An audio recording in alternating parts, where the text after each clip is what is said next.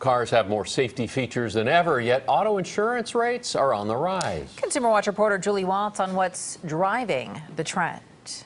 From rear-view cameras and high-tech monitors to computers that respond to commands, cars now come with more technology than ever before, and it turns out that's helping to drive up insurance rates. Fixing the cars with all the new technology can be more expensive. Janet Ruiz of the Insurance Information Institute acknowledges car insurance rates are on the rise. Nationwide, they climbed nearly 8% last year, almost twice the increase in a typical year. I have seen rates go up. I just recently got my insurance rates increased by, I would say, 10%. The reason? Well, cars are getting more expensive to fix, and thanks to rising healthcare costs, so are people injured in accidents.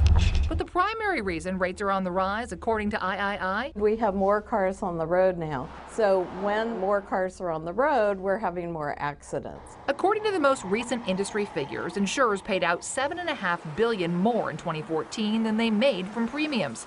Now the 5 biggest insurers are asking for increases ranging from 5 to almost 7%. At least here in California, they have to justify that rate increase. Insurers are raising rates so that they have the right amount of money to pay claims at the end of the day. Now insurance companies can't raise rates here without approval from the insurance commissioner, who confirms their losses do justify an increase.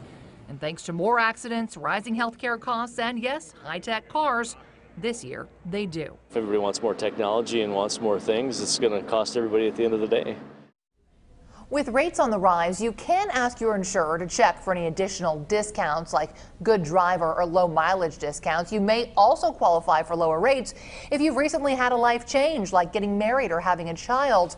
And of course, bundling your home and auto insurance can also help you save. In the newsroom, Julie Watts, KPIX 5.